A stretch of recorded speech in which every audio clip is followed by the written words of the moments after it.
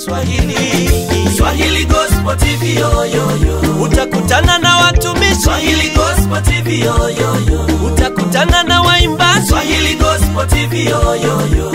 Utasikiliza neno Swahili Gospel TV yo yo yo.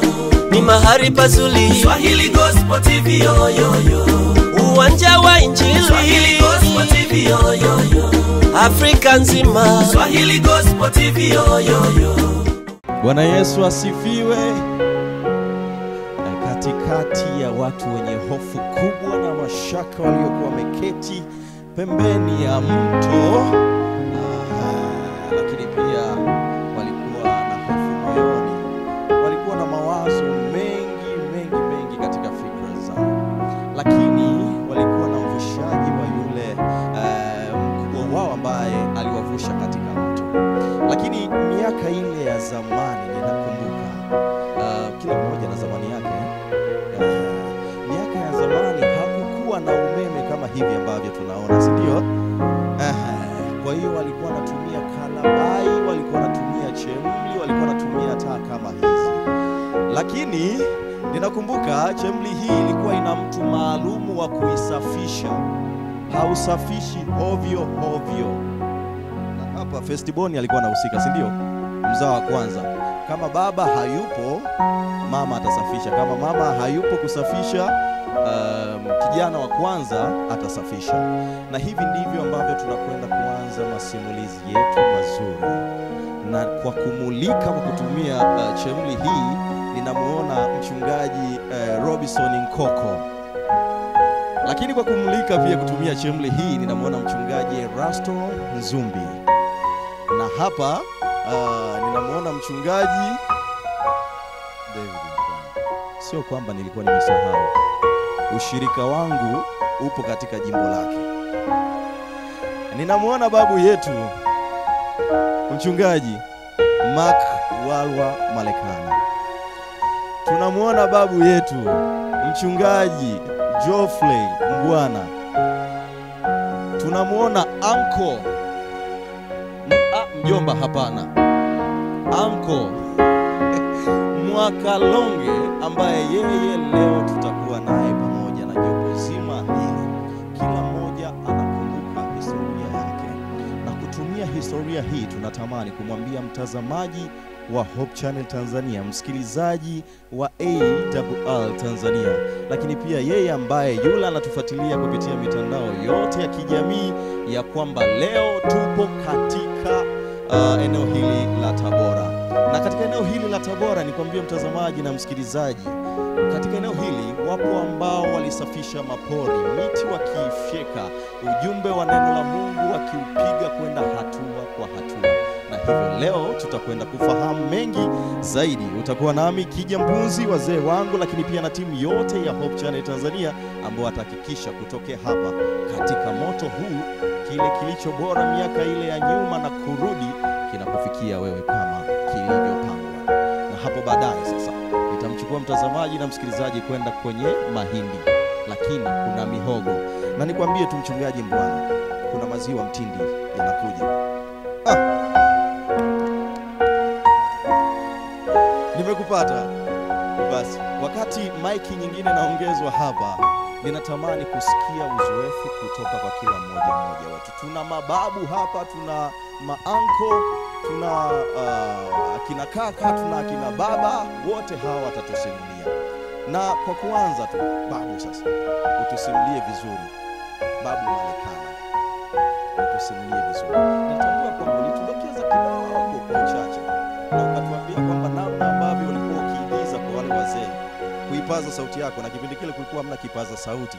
Sasa leo msikilizaji na mtazamaji amekaa kwa makini, anatamani kusikiliza mlivyokuwa mkifanya. Hakukuwa na umeme. Nisimulie mzee wangu. Naam. Nikiongea hapa sasa, mimi ni mchungaji, lakini kabla ya kuwa mchungaji nilikuwa mshiriki na mwana AY MV sio AY, mwana MV. Na katika kutayarisha material yetu, kabla ya hii taa ambayo nitapewa sasa hivi, tulitumia koroboi. Koroboi ni kitaa fulani kilichotengenezwa kwa makopo inawaka kama mshumaa. Na hayo ndiyo tulitumia kuandaa material yote. Kina moshi mwingi. Kwa hiyo wakati nikiwa mhubiri wa mahubiri ya hadhara, nikiwa ninajiandaa kuhubiri kwa hotuba ya kesho, umeme ambao tulikuwa nao ni kibatari au koroboi. Baadaye tukapiga hatua. Miaka ile mizuri kabisa ya 80 ndipo familia iliyokuwa na chemuli ilikuwa imeendelea sana. Na kila jioni unatoka, tulikuwa tunatumia unga kusafisha kioo chake au majivu. Hatutumii maji. Ukitumia maji baadaye chemuli itapasuka. Kwa hiyo unatumia unga wa sembe wa dona au majivu laini, unasafisha. Unatengeneza utambi, unaweka mafuta. Hii ilikuwa advanced. Tunatumia kutayarisha mahubiri yote na mafundisho. Na umeiweka juu ya meza, yani uko juu sana. Baadaye nilifaulu nikiwa mchungaji sasa kununua karabai.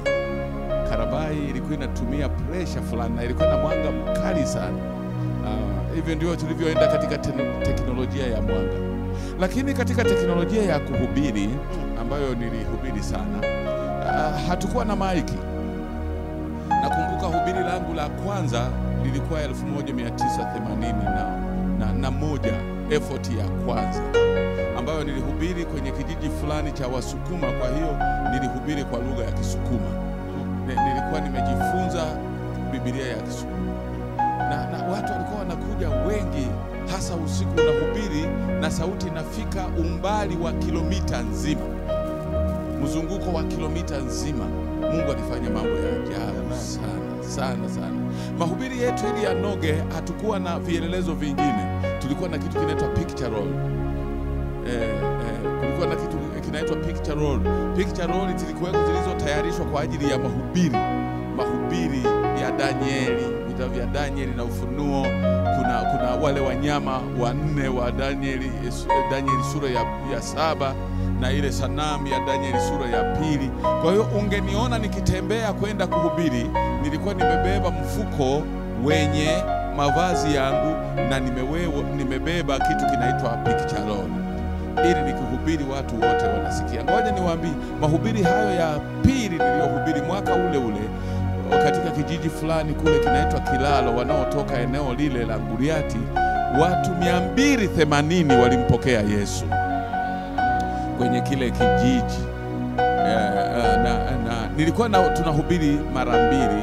Jioni unahubiri masaa ya saa 10 na saa 2 usiku, tunasema ni Nicodemus, na unahubiri kwa majuma mawili au matatu. Sauti haikwami, hakuna maiki, hakuna chochote. Mungu alikuwa katikati yetu. Amen. Kwa hiyo ninapoona hapa vijana kwa sasa wana fursa kubwa sana, kwa sababu kuna maiki, kuna umeme, kuna kila kitu. Lakini sijui kwamba niishie wapi, kwa sababu nimefanya kazi ya kuhubiri kama mhubiri mlei kwa miaka kadhaa, tangu 81, tangu 80, 81, 82, 83, 84. Nakumbuka mwaka wa 84 nikiondoka na kuitwa kwenda kuwa mwinjilisti kule Igunga, nilikuwa nimehubiri mahubiri 8 kwa mwaka. Nikimaliza kuhubiri naenda, mimi napenda shamba. Yaani hobi yangu mimi ni kulima na kufuga. Kwa hiyo nilikuwa nimefuga mbuzi, nilikuwa na shamba langu, nikitoka naenda. Mchungaji kabisa, mchungaji wa Mungu. Lakini sijui kwamba nilipo kwenda Igunga nimefika nikapokelewa na familia ya mzee Joram Mboje, ambaye yuko na miaka 92 mwaka huu. Anaendesha basikeli yake kilomita 50. Nilimtembelea kule Igunga, sehemu inaitwa Mwanyagula, ndiye aliyenipokea. Na kwa hiyo nilihudumia wilaya ya Igunga kwa miaka 5. Sitasahau kitu kimoja, wakati fulani niliondoka kutoka Igunga kupitia Mbutu, Bukaba, wale wanaotoka kwa najua, nikaenda Bukama, nikaenda Mwamakona mpaka Igurubi. Huko nina mshiriki mmoja. Kwa kizazi cha sasa hivi pengine calculate kwa kilomita ambazo nilisafiri siku ile zinaweza zikawa kilomita 100. Kwa baskeli. Na baskeli ile ilikuwa aina ya Phoenix Sport. Phoenix Sport. Na mimi ni mrefu kuliko hiyo baskeli. Kwa hiyo nilianza safari asubuhi. Niliposafiri kama masaa 5 ikapata pancha. Sina pesa, sina namna ya kuziba. Nikatembea nayo kama kilomita 5 hivi kutafuta mahali pa kuziba. Sina fedha mfukoni. Baadaye nikafika kisenta fulani, nikaona mtu fulani, tulipoongea naye akasema anatoka Mwanza, ndiye akanisaidia. Nina njaa kali. Baskeli ukiendesha inakomba chakula chote. Nina njaa kali sana. Akaniongoza, baadaye akanikaribisha, kumbe kuna chakula kimeiva, tukaenda kula na nikapata nguvu. Nikaendesha kwenda kuona familia moja kule panaitwa Ipembe karibu na Chama cha Nkola. Nikalala hapo. Nimesafiri hizo kilomita nyingi kiasi hicho. Kesho yake asubuhi nikaondoka. Nikapita kundi moja linaitwa Itunduru ambalo kulikuwa na washiriki wachache. Hapo nikafika saa 5 saa 4 nikapewa viazi. Nikala, nikapata nguvu ya kuchemshwa. Na nikapewa vingine nikaweka ndani ya begi. Hiyo ndio chakula changu bana. Babu, ni begi au mfuko? Potluck. Begi langu. Okay. Begi nilipewa kikiwa kwenye mfuko, nikaweka ndani ya begi, nikafunga kwenye baskeli. Ninaenda sehemu inaitwa Iborogelo ambao kulikuwa na mshiriki mmoja nimesikia bado anaishi, amestaafu, alikuwa mwalimu. Nimesafiri nikafika saa 10 jioni Iborogelo. Nimechoka. Nikamkuta ameenda Nzega kwenye semina. Inabidi nisafiri kutoka Iborogelo kwenda Igunga takriban kilomita 60. Jioni ile ilipofika mahali panaitwa Igogo, nguvu zikaniishia. Siwezi kuendesha baskeli, imenishinda. Nikaenda nyumba ya washiriki wangu.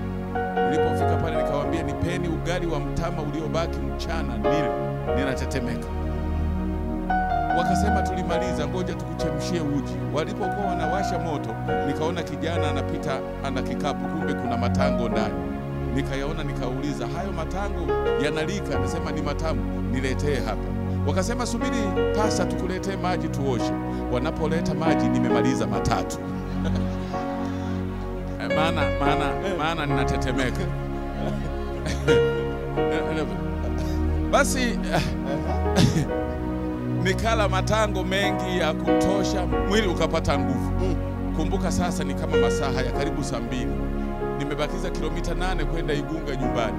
Nikaanza pale, kuna pori, kulikuwa na simba na hivi, nikasema nitafika. Nimefika katikati ya pori, mvua ikaanguka na ni udongo wa mfinyanzi. Baskeli ikashikana yale madongo, siwezi kuendesha tena. Nikaibeba baskeli mpaka mvua ilipokuwa nyingi, maji yakaanza kutiririka, nikaanza kuiendesha. Kilomita 8 kutoka saa 1:30 mpaka saa 5 usiku nikafika nyumbani. Sikuweza kula tena, mama akanipokea, nikaweka baskeli, nikalala. Kesho yake nilikuwa naishi kwa Mchaga mmoja, ananiambia, wewe ni kijana, tafuta kazi ya maana, utakufa, hii sio kazi. Lakini hakujua ya kwamba ndani yangu kuna neno nasema, upendo wa Kristo wanibidisha. Amen. Amen. Kwa hiyo nimesema moja, kuna matukio mengi. Niwatie moyo vijana, wale walio wachungaji, walio wainjilisti, walio vijana, usikate tamaa. Simaanishi kwamba mtarudia maisha yetu. Kila wakati kuna magumu yake, lakini katika magumu hayo ni chuma cha Mungu cha kunoa wewe. Hayo mazingira mimi yalininoa. Niko hivi kwa sababu nimenolewa na mazingira hayo, na sina mahali popote ninapoweza kusema hapa kazi imenishinda kwa sababu ya mazingira. Nikwambie ya kwamba changamoto sio mbaya. Usiombee maisha yako yasiwe na changamoto, ombea nguvu za kukabili changamoto. Amen. Changamoto ni kinoleo cha kunoa huduma yako. Nina visa vingi, naweza nikachukua muda wa watu wote, lakini hiyo sitasahau niliyokula matango bila kuyaosha. Matango matatu. Na niliendelea kuyala, yakawa mengi. Na baadaye mengine nikaweka kwenye mfuko wa jacket langu, nikaanza kuendesha huku na kula. Mvua tu ndio iliniharibia mudi, lakini ninapozungumza nanyi vijana na watia moyo, fanya kazi kwa ajili ya Kristo. Amen. Hali yoyote ile Kristo yuko upande wako. Nina vitu vingi ningeweza kumaliza wiki nzima nikisimulia, lakini kwa hicho leo kikutie nguvu. Upendo wa Kristo wanibidisha. Siku zote nyakati ngumu huzalisha ama kutengeneza watu walio imara, na watu imara huenda kuzitengeneza nyakati zijazo kuwa rahisi, na katika nyakati rahisi huenda kutengeneza watu rahisi wa baadaye. Kwa hiyo kigundua kwamba mzunguko huu ilikuwa sport kama hii na kwa kweli ilikuwa kimo changu na niliendesha hivi. Oh, babu.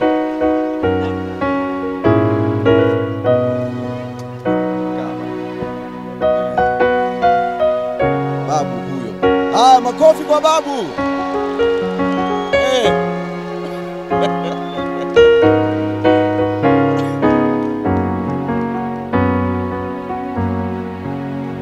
Sasa haina bleki. Amina.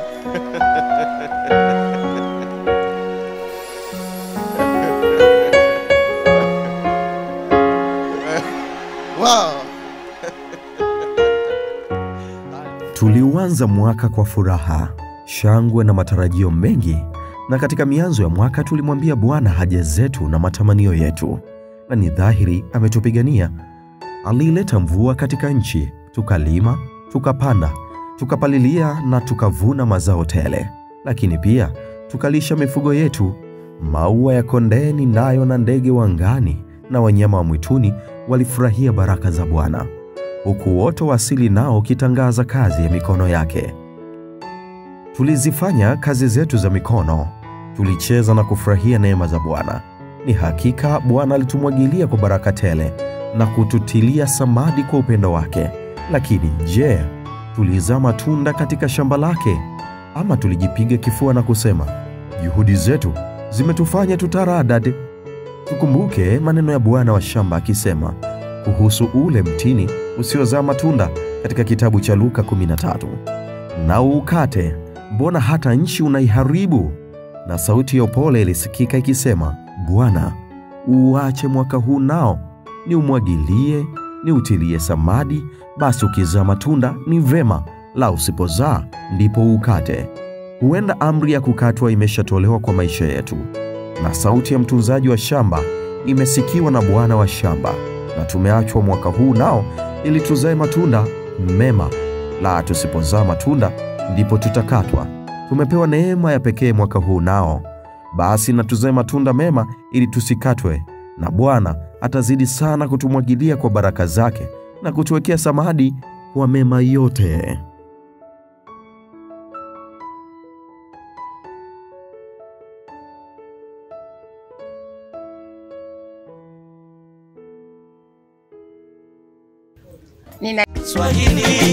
Swahili Gospel TV yo yo yo. Utakutana na watumishi Swahili Gospel TV yo yo yo. utakutana na waimbaji Swahili Gospel TV yo yo yo. utasikiliza neno Swahili Gospel TV yo yo yo. ni mahali pazuri Swahili Gospel TV yo yo yo. uwanja wa injili Swahili Gospel TV yo yo yo. Afrika nzima Swahili Gospel TV yo yo yo.